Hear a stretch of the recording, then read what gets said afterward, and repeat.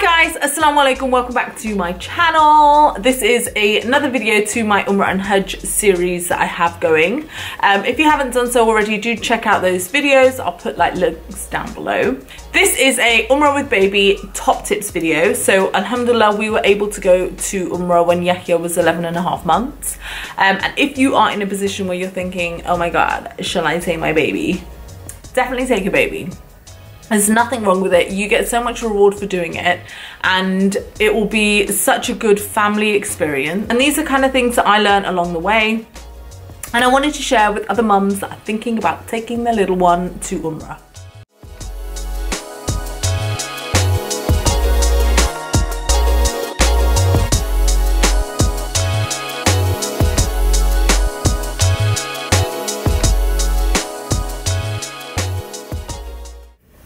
Tip number one is your expectation.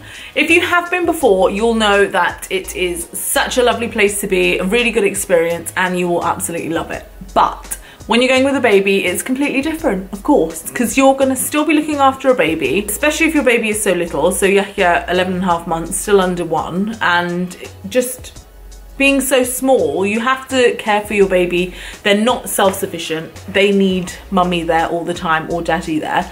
So definitely make sure that you have your expectations lowered.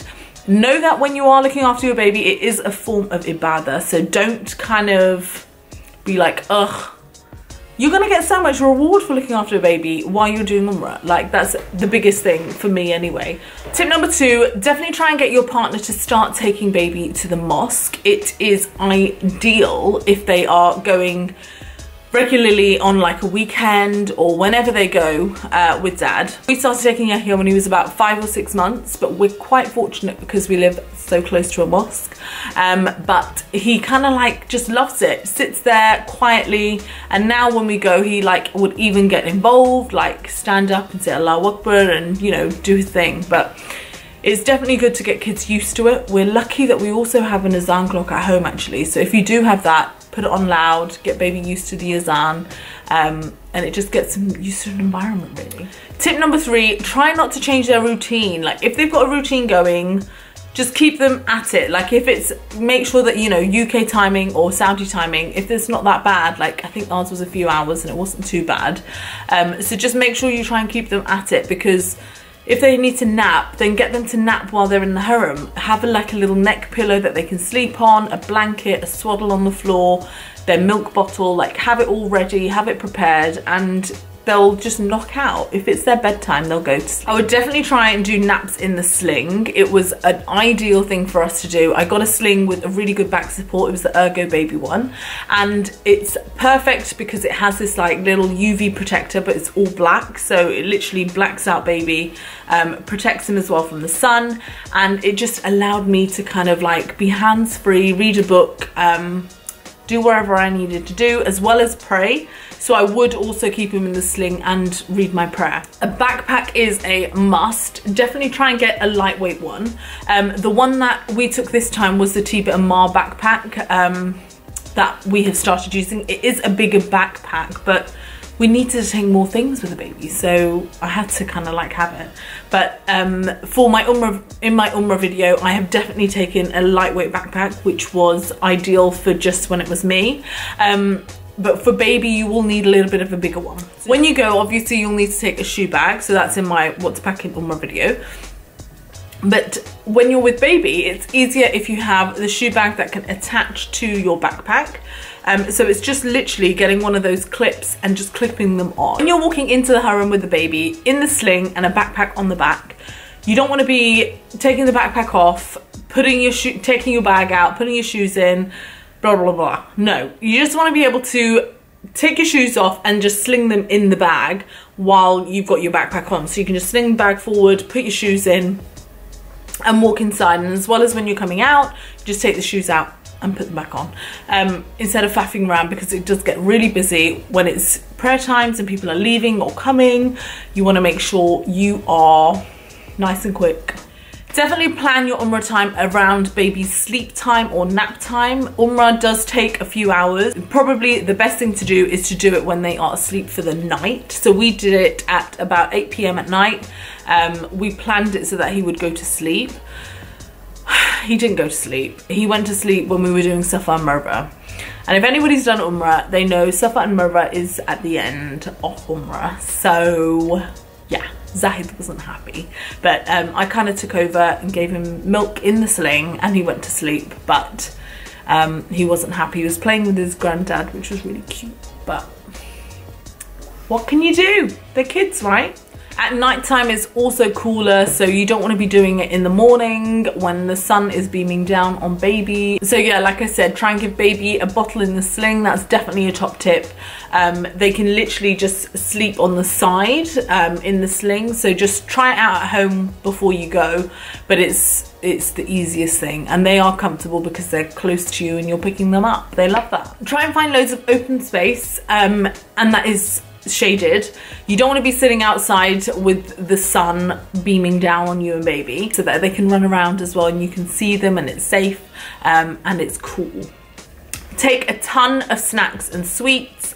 Baby will be in the baby area as well as you, so there'll be loads of kids around, and it's just nice to be able to give out sweets and things and have baby like walk around. And like if your baby is walking, Yahya was walking by then and he would just like make friends, which was really cute. But people from all over the place, so they love like the UK sweets. So definitely try and hand those out. Figure out where you need to sit. So in Medina, because you're not going to be sitting with the adults, you're not going to be sitting with the rest of your family, let them guys go and do their thing because they haven't come to look after your baby. You need to look after your baby and you need to be in the kids section. So in Medina, you sit right at the back. The women sit right at the back anyway. But for the babies section, that's right at the back. And what I would definitely suggest is in the baby section, sit at the front because there's like a lovely little gate at the front as well, so it's protected and it's got a really good marble space so baby can run around and you know that they're safe because it's all enclosed and you can see them and they can see you. And they've just got a bit of space to like, you know, make friends. In Mecca, definitely go through the King Fahd gate, go up one flight of stairs to the library. So on the left hand side is the women's area and it's kind of got all these bookshelves around. So it's really nice and safe for baby to run around in.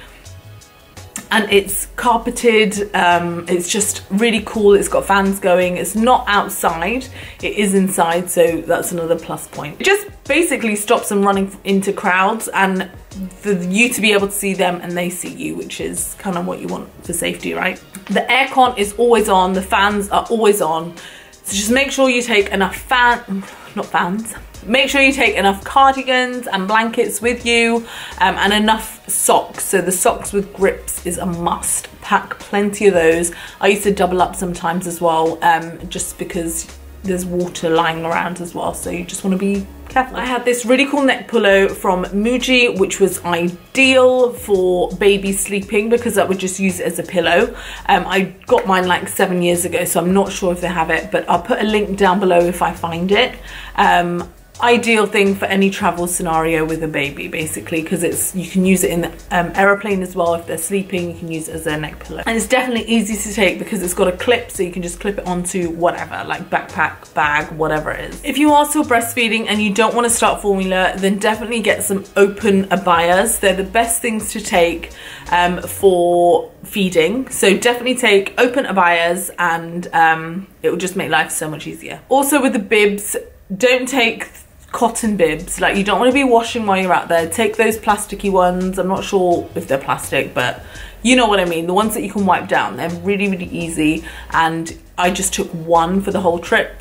Put them in sterilizing solution as well, and it was absolutely fine. If you do decide to take a pushchair, take one and get a lightweight one with the UV protection. It's one of those things that you can get from Amazon. I'll put a link down below, but it was ideal just to make it all black inside and to protect them from the sun. It is always going to be hot there, so definitely take a sun hat for baby. Not a normal sun hat, like one where they're gonna look really cool, but one of those swimming ones where it's like neck cover, side ear cover, head cover, everything. You want to be able to make sure that they are protected completely, especially if you're anything like me and you don't want baby to get tanned. 100%. And SPF 50 is a must. So Nivea, do the best one that just soaks into baby skin. Just make sure you don't use it when you're doing Umrah. Make sure you use a simple one because you're not allowed to use obviously perfume stuff. So definitely make sure you use this simple non-perfumed SPF 50. But for other days, the Nivea one is perfect. Do use a chair. So I got these fold-away chairs that I used to take with me all the time, with this back support as well. So it's just ideal to be able to sit higher up so that baby can see you and you can see baby. He won't get worried and he won't get lost, inshallah. You'll be able to see them all the time. Right, so I hope that has been helpful. Those are my top tips. And inshallah, if you are going with baby, I hope your trip goes well. And if you do have any tips that you pick up along the way, do put them in the comments down below so that other mums can read them as well. Do subscribe and like so I know to do more of these kind of videos. And inshallah, I will see you guys very soon. Take care. Bye.